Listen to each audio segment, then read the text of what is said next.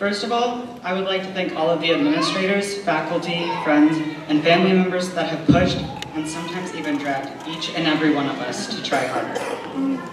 We would not have made it here without you guys. I would also like to thank everyone ahead of time for listening to whatever I am about to say, because in a few short minutes you will regret it. But who knows, maybe we will all take something away from this. Honestly though, this experience is going to be a personal victory if I manage not to throw up. My fellow graduates, over the last 4 years of high school, we have learned many valuable lessons. Mr. Hula Hoop, you taught us to push ourselves, but still know our limits, so we don't derive off a cliff. Ms. Stanley taught us that sewing the remains of various dead people together was unethical when we read Frankenstein. And Mr. Bradbury showed us how to make a car using a battery and some popsicle sticks. Now, I don't know about you, but I personally cannot wait to use all of those very practical things in my everyday life.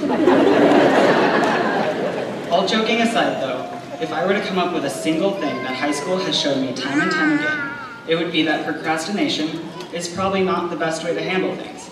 For instance, maybe it wasn't the best choice to wait until 3 o'clock in the morning to do the government paper, or even 1 o'clock in the morning to write this very speech.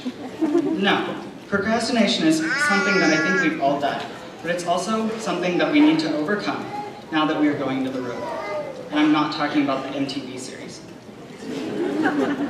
If we want a chance at succeeding in whatever we do in life, we should ditch the procrastination. In fact, maybe we should all strive to become those sappy cliches that people say at graduation. Like, you are the future, or never settle, because even though I find each one of those a bit ridiculous, there's still probably a glimmer of wisdom in each one. We can interpret, you are the future, as all you have to do is wait for the person who currently has your dream job to die, and then it's yours. And to some people, never settle could mean, if at first you don't succeed, have some kids and pray they turn out better. Who knows? I guess what I'm trying to say through all of this is that we might be leaving high school forever, but we can still take the lessons that we learned here in the last 4 years with us into whatever we do. Before I go, I would like to take this opportunity to personally thank God, my family, my friends, for guiding me through everything during these last 4 years. Dad, thank you for being an inspiration to my future career. And Mom, thanks for always playing tennis with me after school.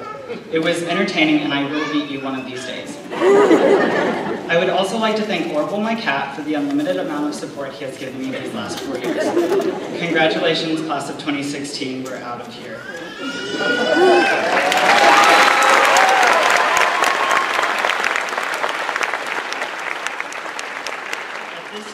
Please welcome Ms. Carmen Hewitt, Independence High School Assistant Principal, to the podium to present this year's citizenship.